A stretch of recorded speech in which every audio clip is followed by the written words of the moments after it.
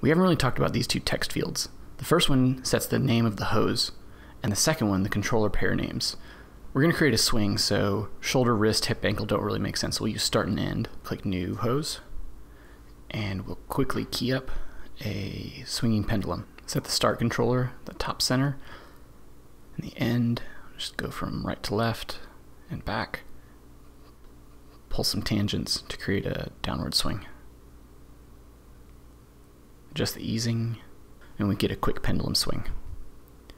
One thing we can do with bend direction is to actually change the direction of the bend and keyframe it. So as it swings from one side to another, we will manually change the direction. This is perfect for a lot of situations, but sometimes you want an automatic solution. That's where AutoFlop comes in. Select any layer in the hose group and hit the AutoFlop visualizer button. The AutoFlop is connected to the start controller, so as you move the start controller around, you'll move the AutoFlop. Enable AutoFlop in the hose settings, and change the bend direction to match. And just ram preview, and right away, without any keyframing, we get easy direction change. We can bump up the AutoFlop fall off, and that'll smooth out the transition between each direction. But let's say you don't want a vertical threshold. The beauty about it is it's tied to the start controller. Rotate it to any angle you want, and now the threshold will be at that new angle. Turn off the visualizer, and you have an auto-flopped hose. As you move controllers, you'll notice one dynamically changes its rotation and the other one is locked in place. This is because of the freeze rotation setting on each of the controllers.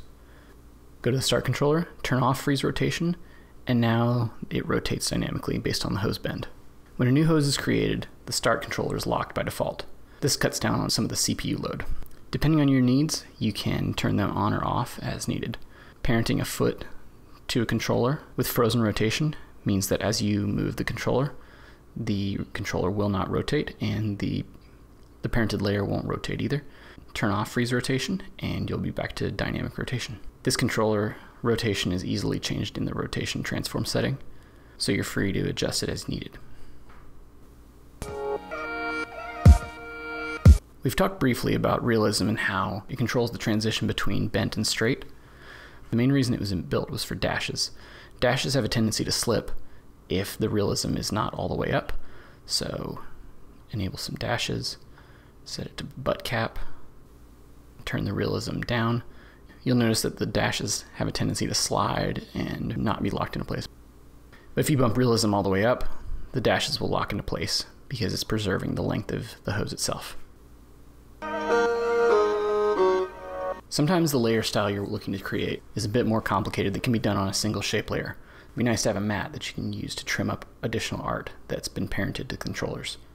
So here we're just going to create a new layer and attach it to one of the controllers. And that art is locked into place, but we want to limit it to the space of the original hose. With normal art, you just duplicate this layer and use it as a mat. But because the hose system is built on naming convention, we have to take one extra step. Undo that and select the hose, hit the hose link button, and you'll create a new hose that has the exact same properties as the original hose. We'll use that as an alpha mat for our art layer, and now everything is limited to just the original hose. The thing about a lot of characters is that they typically have matching pairs of limbs. So let's say you create a leg and you want to create another leg from that. Well, you would probably want to select all of the layers and duplicate it, but you'll quickly notice that by doing that, the hose will break. This is because of the naming convention. After Effects adds a 2 to the end of everything whenever you duplicate something, but the 2 needs to be on the inside of this double colon thing, so we went ahead and added a quick little feature that allows you to duplicate that. So select any or all the layers of a group, hold down Option or Alt and click the new hose button, and you'll create a duplicate that is not broken. Drag that to the top and change the color, and we can move that to where we need it to be. Once you've rigged a character, it's common practice to create a null that'll allow you to control everything. So create a new null, and maybe you want to put it at the feet, Well, there's two ways to parent everything. You can select all the controllers, any of the non-RubberHose layers, head or body or anything like that, and connect those to the controller null. That allows you to reposition, you can rotate, you can even scale it. One thing you'll notice is that the hose lengths and the stroke width are not changed by that. That's because it's drawing the hoses based on the relative position to the comp. So if we add those hoses to the null and you scale, the hoses themselves are set up.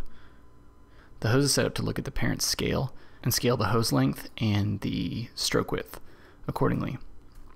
Things start getting a little weird as you start doing one dimension of the scale or going into negative numbers. Things get a little complicated with that. If you need to do something like that, if you need to change the whole direction of the character, you can pre-comp it, and then there's no problem.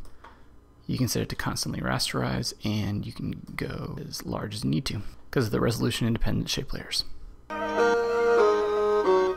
RubberHose comes preloaded with a set of controller names. So if you go into the settings, you can see these controller names. But if you're not an English speaker or if you have different needs than standard character pairs, you can change the names in here just by doing one name, a slash, and another name. Okay, and those will be added to your preferences.